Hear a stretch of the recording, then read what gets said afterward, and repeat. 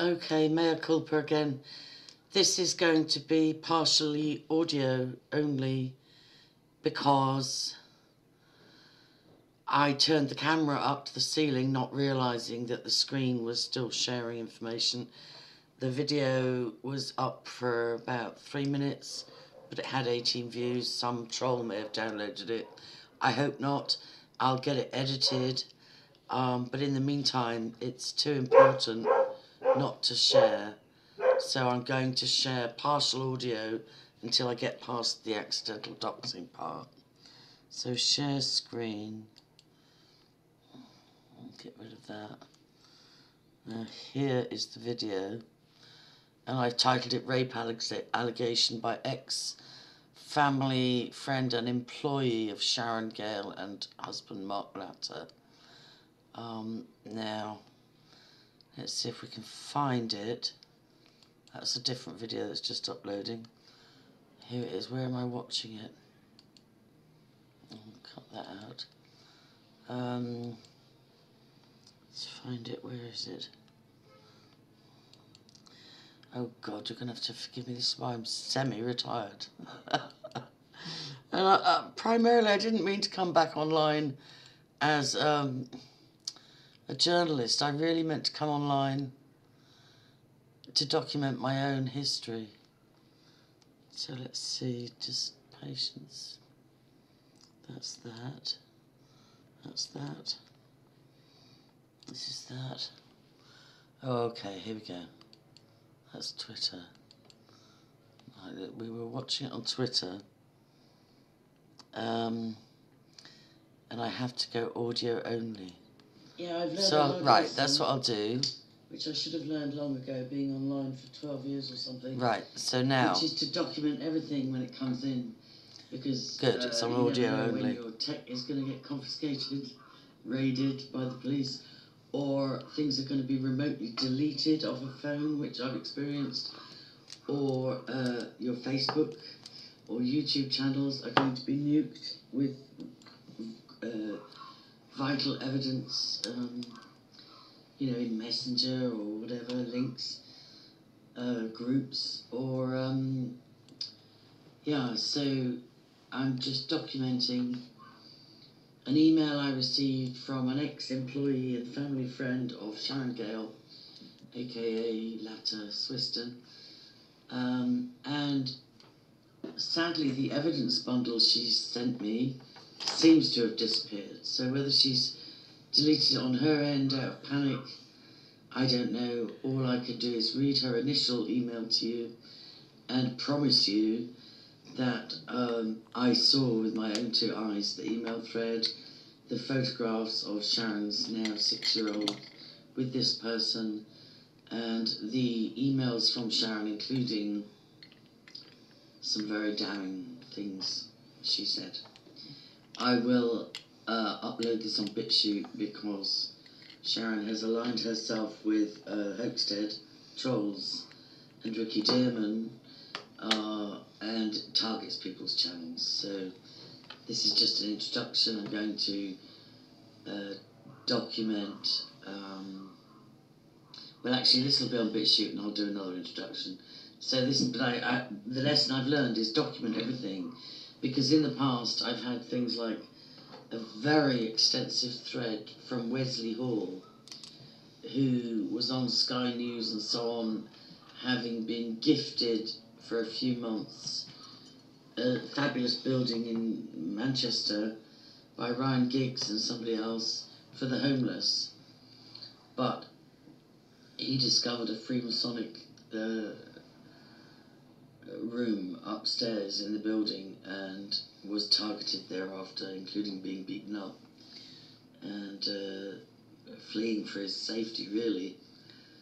And also, he, before that came to pass, or somewhere around there, he was commissioned by, I presume, David Icke and then Jamie Icke to try and recruit me. This was back maybe 2016 when I was living in Lanzarote, to try and recruit me as a broadcaster for the People's Voice, whatever it was.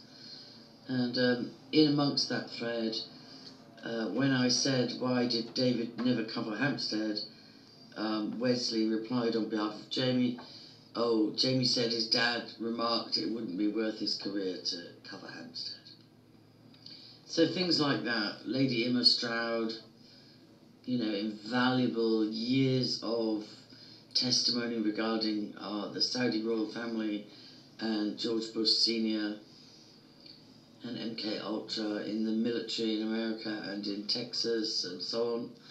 So much information lost.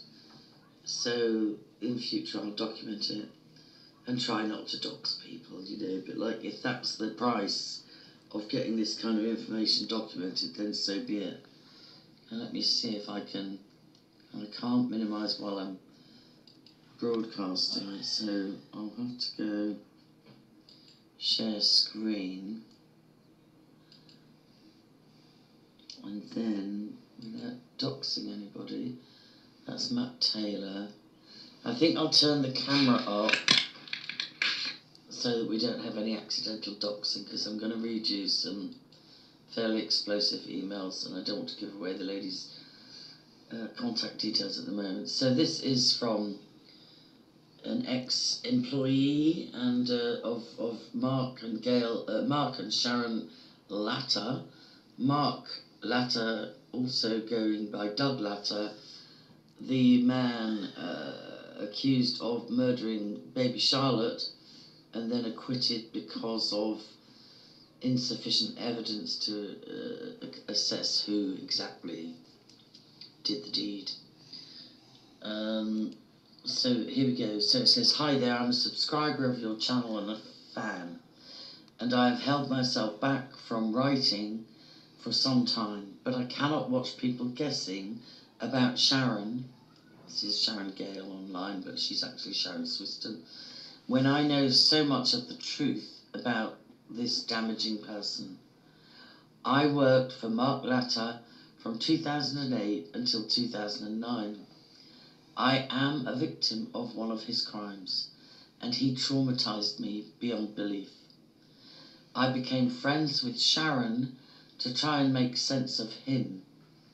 Bad idea. I have not met her last husband. No, I have met her last husband a number of times. This is her second marriage, to our knowledge, Martin Swiston, but Mark Latta, as far as we know, was her first marriage, the father of baby Charlotte. I broke any contact with Sharon as she was too harmful and frankly traumatic for my mental health. I have so much of a horror story to tell you that you could literally not make it up. Her Swiston surname is her last married name. Her last ex-husband is Martin Swiston, a professor engineer living in Bahrain. He is a very powerful man. The videos of Turkey are his house he owns, that I think he still lets Sharon holiday in. I have been there to stay myself. She had her daughter with him, and the little girl, who when she was 2 used to call me Auntie, was taken into care as the police were called on Sharon after a drunken night, and Sharon held a knife to the little girl's throat when the police tried to gain access to the property. I was stalked, drugged and raped in 2010 by Mark Latta. I involved the police. The horror story you see online is just a scratch on the surface. And this lady goes on to say, and I'm not sure I agree with her, because I think Sharon Gale has been recruited by Hampstead. The likes of Danny Jones and Grobnob and Ricky Dillon, she speaks up for, and so many others. I think she's been recruited by the dark side, sadly. So this lady says, I can guarantee you Sharon Gale never tried to set up any foundation. She's got no solicitors involved. She's not writing tenders, as she claims. She has not spent time in jail overseas, and any travel has been paid for by whichever man she is servicing at the time. This is the quote of this lady that has sent me an email. The boat is not her. It is named after... Oh, the boat is not her. It is named after the Lady Sharon Gale boat, yacht. Although I do think, because Sharon herself says that Gale is not her birth father's name, and I have heard the narrative that Sharon's mother married a very wealthy, influential man who could well have been Sir Roger Gale's brother. But that marriage didn't last, and then Sharon's mother and her ended up penniless, really. But so Gale is not her birth name if she was ever named after her birth father. But Gale is the name her mother used and Sharon used, and one of her sons at least uses. And then it became Latta, and then it became Swiston. So yeah, the first name is a mystery. By Sharon's own admission, she says Gale is not her birth father's surname. So anyway, this lady says the yacht's not named after her. Mark Latta lives in Newlyn Way, Port Solent. Gale is her maiden name. Well, not by Sharon's admission, except for that is the mother's name. Sharon may be born out of wedlock. And then she says her family hate her. She is a pathological liar. The only reason she talks into her laptop on her channel is because she is incapable of maintaining any relationships or friendships, and no one else in real life will have anything to do with her. Her 18-year-old is, I'm not going to say that name, who she had with Mark. Oh, okay, so he's the father of Mark and Charlotte, maybe not Sam. Oh, anyway, Sam's adult. Also known as Doug Latta. This 18-year-old now, was removed from her care when he was 7. This lady says, I was interviewed by social services as I was involved in his care for a few months and had to do a crime check, background check. He would be 18 now. I hope that clears some of it up.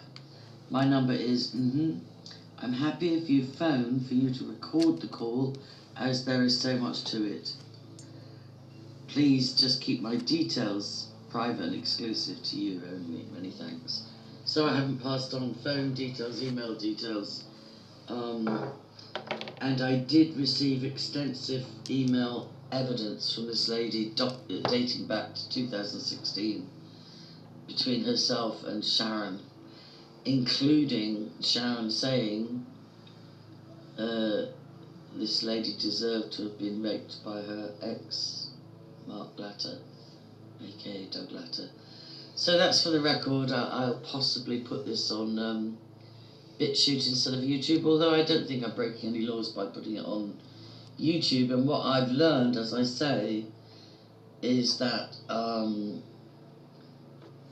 if I hold back on documenting information that comes into me, it can get lost forever. And that's not ideal by any means. So that's it, Angie Parrot Disney signing out, just documenting on this lady that seems to have made it her business to go after people like me and try and discredit. Okay, so now we've skipped the email, and for the 18 people that viewed the video before I realised, despite turning the camera up, I had in fact doxed this lady. I am so sorry, and I pray it was not downloaded maliciously. I do believe baby Charlotte died a horrendous death. So I don't believe it's a fake backstory.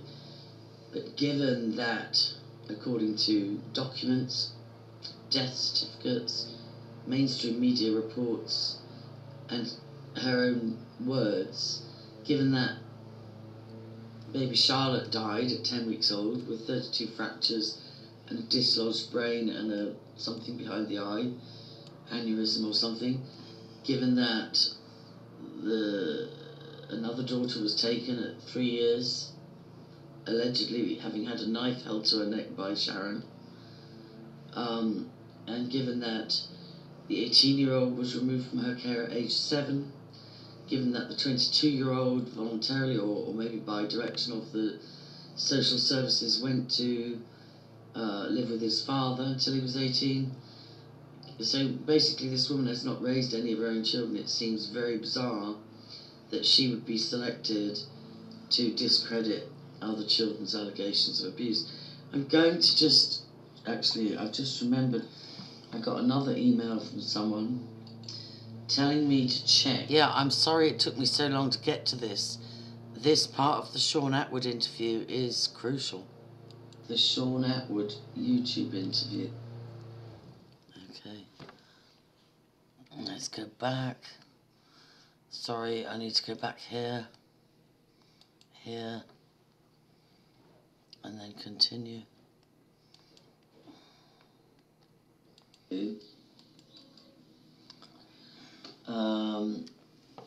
At 1 hour 47 or something, where Sharon allegedly says that although her ex-husband Mark Latta, aka Doug Latta, was not convicted in a criminal court, he was within the family courts. Yeah, so let's try and see if we can find this at 1 hour 47. Let's just tune in a minute. Okay, 1 hour 44, let's try about there. I couldn't help it. I didn't completely lose it, but I did have to ask for 5 minutes to walk out and come back in again. Like, because I didn't want to stand there sobbing like an idiot, because you've got the court sketchy man there. I'm very conscious I don't want the press having that of me. Like, I am like the head of my family as it stands at this minute, and I only want... But where were your family? All gone, as far as I understand. ...be seen as strong, not someone breaking down, but they did see that. Now, if the judge hadn't have, like, he sent everyone home randomly on a Friday, like halfway through the day. He hadn't finished. And then he just said, This reminds me of the Callie Diamond Sharon Atwood interview, where body language experts could read more intimacy than the surface would indicate. And according to disclosures by Sharon to Barbara O'Hare, she was already intimate with Sharon by the time this interview took place. I'm adjourning this, like, now till Monday. And I thought, well, probably just wants to bugger off, it's Friday, isn't it? It's getting a bit much for everyone. And then when we came back on the I wasn't even at the court when it happened. This is another beautiful thing of the police. I was driving. I was driving my son to school, I think. And I just had, like, a phone call from the police. Like, oh, just to let you know, judges come in this morning, no case to answer. And I didn't even know what that meant. And I went, what? What does that mean? I wonder what that scratching is. I'm not saying for sure, but I know I've seen that often, again, body language. I've seen that often with people that have addictions, drug addictions, where there's this scratching thing going on. Maybe it's a nervous tick, I don't know. I went up the curb. Like, and I nearly, like, hit a lamppost. I was like, what? And I'm like, look, shut up a minute. Like, I need to stop the car here, because I'm, like, shaking, and I can feel my knees are going, because I'm like, what does this mean? And he said, oh, well, no case to answer. And I was like, so you've wrecked my life for 4 years for fuck all? And he was like, well, not really, because he's still guilty. It doesn't mean he's not guilty. I said, well, what does that actually mean then? Oh, well, the judge didn't think there was enough evidence to put it to the trial. I went, what, like, there wasn't any evidence because he didn't do it, and that's why it's not going to the jury. Like, but if it had gone to that jury, they look terrible. They look worse than me. They look worse than me. These old techniques. They've got the emotional reaction. It was awful. Who are you going to believe? Authority? Jurors are going to believe authority. Yeah, the doctors and the police, and look at that barrister. I mean, you know, Jeremy Gibbons, Ellis Parshin. You've got all these, and then we've got, I mean, for his defence medical experts, what they were saying were right, but they probably look like the little scruff bags that have come in. His defence experts, right, okay. Yes, they were picking the holes in. Court is theatre. Whoever puts on the best show wins. You've got your best actors. The state always has the most money to put on the best show and pay the highest money for the actors. Well, this is the disgusting thing about it, on top of all the other disgusting things about it, is they estimated that trial come to over £5 million. What a waste of taxpayers' money. And all those people who went against you guys, they're the ones who should be in prison as far as I'm concerned. So you're saying that with this nothing to answer, he doesn't have to go to prison, but he still has a guilty? No, not guilty. I'm not guilty. I'm not guilty. Okay. But that wasn't good enough for social services, obviously. So this is not the end of your story. You've not won at this point against we haven't won the state. anything.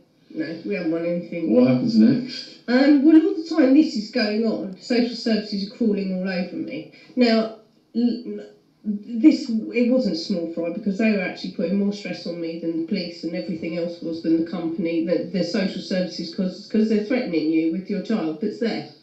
You've lost one, and you know it. Like, I made a huge mistake when the police first said that they were going to make me a prosecution witness. There was this cop around my house, and I'd not seen him before, and I never saw him again after. And Now, Sharon says she made a huge mistake. This was one of 2 occasions when she was charged and convicted of, I think, assaulting a police officer. So although she recalls this as, I just told him do your worst, apparently she was drunk and she was successfully prosecuted for assaulting a police officer. He said to me, do you actually know how terrible social services are? And I said to him, get out of my house. I went, don't threaten me in my house. I said, this is early days, isn't it? We're 2 days in. I went, I've done nothing wrong. So I said, go on, you go and do your bloody worst, because I've done nothing wrong. You'll find nothing here. What an idiot. Zip, shouldn't have said that, because ta-da, social services are there. And they've never gone. They've never gone. They're still here now. You know, there's still a presence of purgatory. So once this trial was finished, what did we have? I think we had a whole, was it 2 weeks before then we started in court. I'll just stop that comment for a moment here. I hope Sean Atwood realises this is fair use 107 in the interest. This is a public figure. Sean's a public figure. And I'm simply referencing what somebody drew to my attention. I had watched this interview before, and it probably warrants another watch, although Sharon doesn't like it. But so far she said the court case cost over $5 million. Her ex-husband was not found not guilty, just insufficient evidence to convict. And then she goes on to talk about the family courts taking a different viewpoint. Dates in the family court trial. Now, in the family court, the burden of proof, well, it's like you're guilty. Like they say it's 60-40. It isn't 60-40, it's like 80-20, like at the best. Not many people win in a family court. It's a really huge business. It's as stinking as the pharmaceutical industry. So how long does that take? That takes another 1.5 years to get to the family court trial, which runs... How long did that take? That was about 2 weeks. And is the family court trial against him again? No, it's both of us. Both of you now? No, they're really playing us off against each other, and he's falling for it.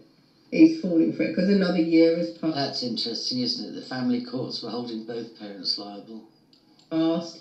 People have been in his ear, people have been in my ear, like, oh, she had an affair with this one and that one, and that wasn't the case at all. Jesus, like it wasn't the case.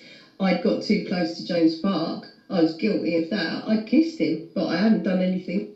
Wonder who James Park is. Is that one of the footballers she references? Yes, and that was because I was bloody drunk, crying, feeling sorry Oh, okay, drunk, alright.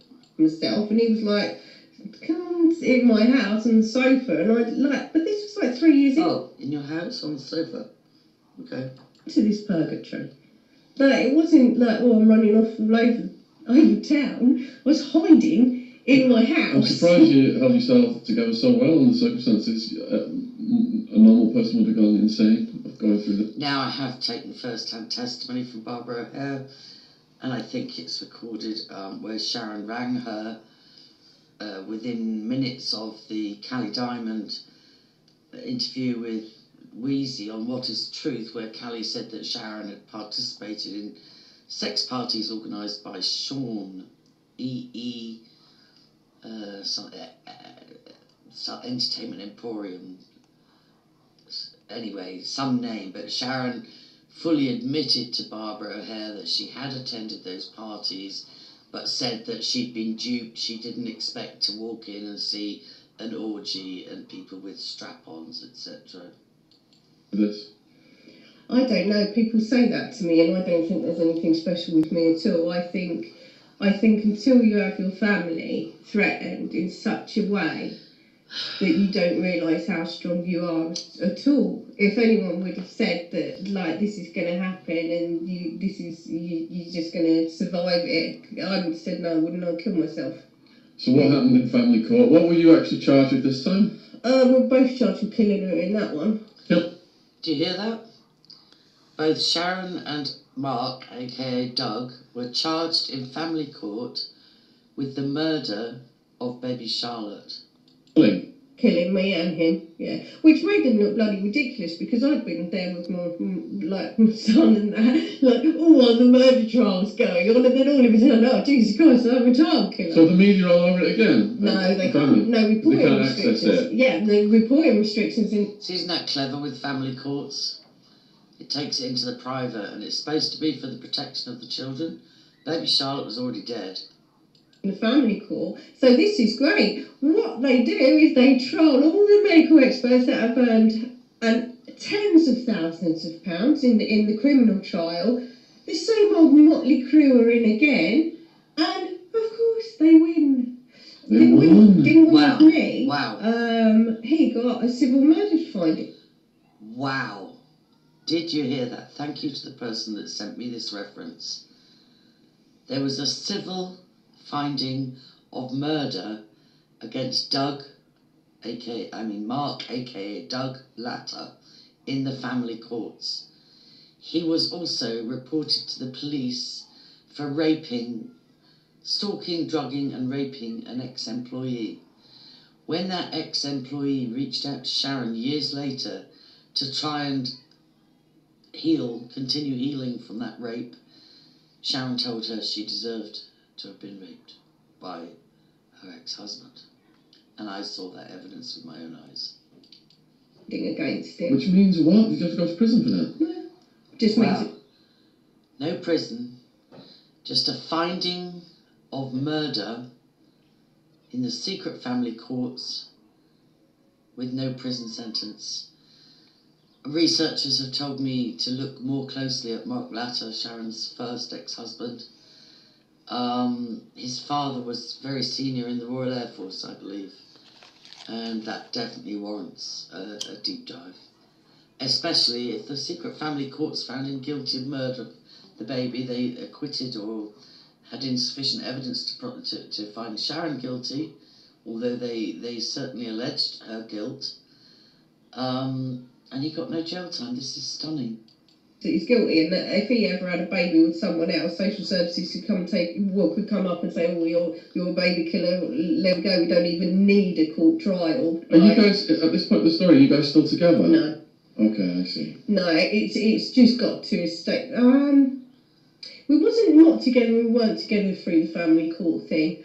But he done some, like, when he came out of the prison, obviously I've never been in prison, particularly on a nonsense wing. Well, that's strange, because in other testimonies, Sharon said she was arrested in Bahrain, I think in Turkey.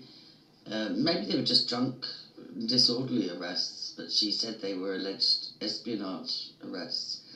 But this person that's contacted me that used to work for them and was... background checked to help with childcare, amongst other duties. She says that Sharon fantasises a bit about being an engineer and having massive contracts and spying around the world. She says it's not the case. She actually said that Sharon had difficulty in holding down a job more than 6 months, so we'll see how this new position pans out. the person who went in was definitely not the same person that came out. And unfortunately, the person that he knew wasn't the person that I was any. Okay. So thank you very much to the person that sent me the reference. It's around 1 hour 46 onwards. And that's shocking information that the secret family courts found that Mark Latta was guilty of the murder of baby Charlotte. And, wow. Okay, guys, I'll leave it there for now. I might get brave enough to just publish this on YouTube. I know that Sharon is recruited to try and do round 2 of flying to Ireland like Ricky Dearman did and trying to allege malicious communications against me. But working with Baron David Ward, you know, I'm pretty confident that acts and statutes do not stand without the consent of the governed. And anybody, a blind man on a galloping horse, can see that I'm not being malicious. I'm reporting testimonies, affidavits and facts in the public arena. Thanks, and please contact me if you have any further information. And to the lady that sent me the evidence thread, I can try and get it recovered off my phone if you've deleted it your end, but I don't want to put you in a situation of danger. You know, you said you would be happy to speak to me and have it recorded. Please do get in touch. God bless. Okay, so that's a rescued version of the, I should probably put things unlisted while I review them, but, you know, the doxing thing is a side issue. Let's get down to the real truth. That video is shocking. Shocking. And anybody who takes Sharon Gale's sober assertions as valid, and I'm talking to you, Jerry, at the moment, and others, give your head a wobble. God bless. Check out the other video. I'm just uploading a video of an example of Sharon's online abuse.